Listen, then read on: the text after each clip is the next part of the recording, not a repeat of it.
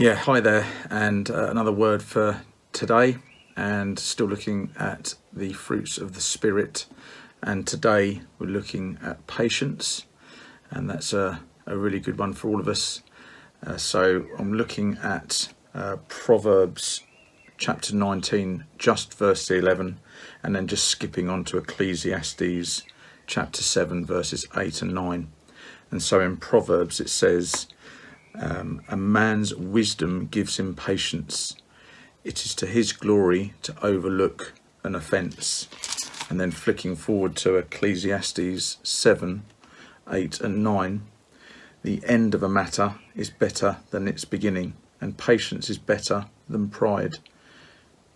Do not be quickly provoked in your spirit, for anger resides in the lap of fools.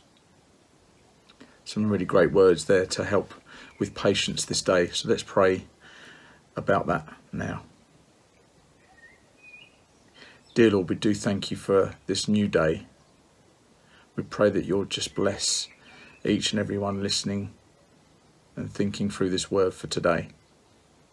Thinking about the fruits of the Spirit, and just praying and hoping that you will fill us with those fruits of the Spirit, that we can go out into the day and be peacemakers, to be patient with people around us. When patience is the furthest thing that we want to do, we pray that you'll give us the strength this day to be patient.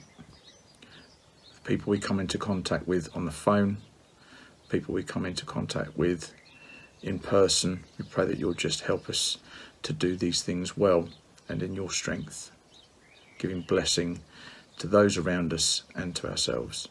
We ask and pray these things in your name, giving thanks. Amen.